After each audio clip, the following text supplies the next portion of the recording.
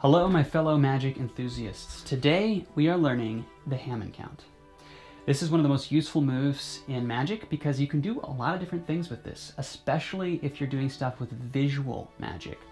So, if you like visual magic, this is definitely something you should learn. And if you like false counts, this is also definitely something you should learn.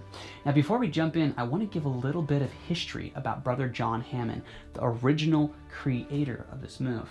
And you'll notice that on this channel, I like to do that a lot, just add a little bit of history. So I'd like to announce that I'm actually trying to create some videos that are specifically dedicated to in-depth history of the magic community. So if that fascinates you, you're definitely going to want to subscribe and stay tuned for that because it is coming out. Also, if you're going to subscribe, you might as well smash the like button and hit the little bell icon so you don't miss out on any updates with what's going on here at the channel.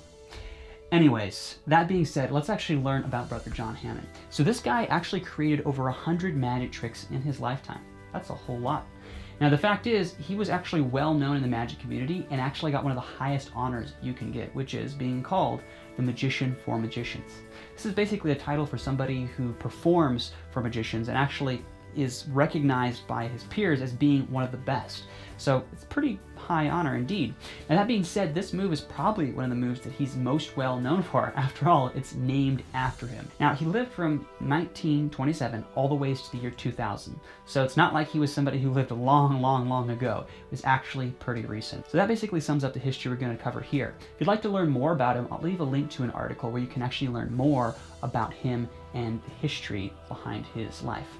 So let's actually start to learn this move. Now it's actually not that difficult. It's pretty simple. I'll give you a quick demonstration. So let's say I want to show 5 cards, right? But I actually have 4. That's what I'm going to do right now. You can see here that I actually have 1, 2, 3, 4, 5 cards, just like that. But in reality, I actually have 4. See, now it's very convincing, it's very easy to do, and you can do it quickly, which is nice, because it looks natural, it looks intuitive, so people aren't going to suspect anything at all. Now let's give an example of how you could use it if you wanted to, let's say, hide a card of a different color. So what we'll do right now is we'll add in a card of a different color into a pack of 4. So what I would do here is I say, look, I have 1, 2, 3, 4, like that. See? And now I've created the illusion that all the cards are blue.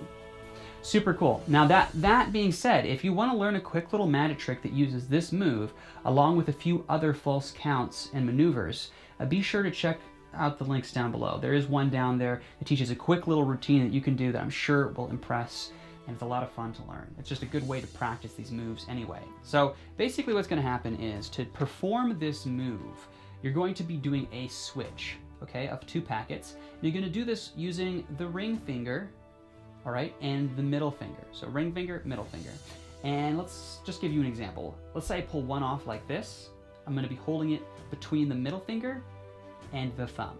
So I pull one off, I pull another one off, and then when I pull this one underneath, these 2 cards here, they come up and I place them between the thumb and the ring finger. And now the middle finger lets go of these 2 cards as you grab them using the little crevice here in the thumb. Just like that. Bam. And then you pull off one more, and you pull off one more, and you've counted 5 at this point. That's 1, 2, 3, 4, 5. Pretty direct. Now, here's the cool thing. We'll get a close-up look of it as well, just to give you a good, solid view of what's going on. So here's what it looks like. You say, look, I'm going to pull over 1 card, I'm going to pull over 2 cards, I'm going to pull over 4 cards, I'm going to pull over, sorry, 3 cards, I'm going to pull over 4 cards, I'm going to pull over 5 cards. So there's the move, right? Super slow motion. Boom. Now, it's actually not that difficult to learn, and it shouldn't take you that long. But once you get it down, you can start doing a lot of crazy stuff with it. And in fact, I'm going to teach some more magic using this here as well. So just keep that in mind. Anyways, I want to thank you for being here. And if you like this material, then please smash that like button. And of course, subscribe if you haven't already. And if you'd like to see more magic like this, please watch more videos here on YouTube or check out the Elite Magic Academy website, which is linked down below. At that website, there's lots of cool stuff, like advanced magic that you can buy, or cool props and stuff like, well, this Elite Magic Academy close-up pad. So, you want to get any of that, check it out. Thanks for your time, and hopefully I'll see you again soon.